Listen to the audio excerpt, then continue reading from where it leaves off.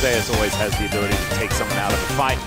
That could certainly be an opportunity here. Zone is going to come down towards the bottom side, try and get a shove in for a potential dive, but they've ran out of minions. And Handshake comes through. All right, Delight's battle dancing around. There's the grand entrance though, and Ona's taking so much damage. He does have the bailout, but it doesn't work. Delight is gonna survive, and Gen G underneath the turret. They have no health, but T1 aren't gonna go for it. He doesn't even have to flash here. Pokey. Oh, Joey! The minions! They found him! Oh, Atlas, this is not the start you're looking for. But it almost was! Really work out as we're gonna see what happened in the mid lane, and it's looked so close for Poby.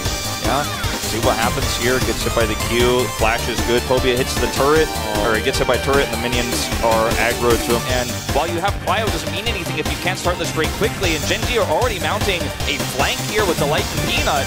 You got to be faster than this. A lot of crocodiles in this river. It is, I guess, their natural habitat. Kind of makes some sense here. As the Void Seeker going to fly forward. Pace can always turn up as Peanut in position in the back of the pit. There's the flash, the Pop Blossom, and Gumayushi has to use everything to try and escape.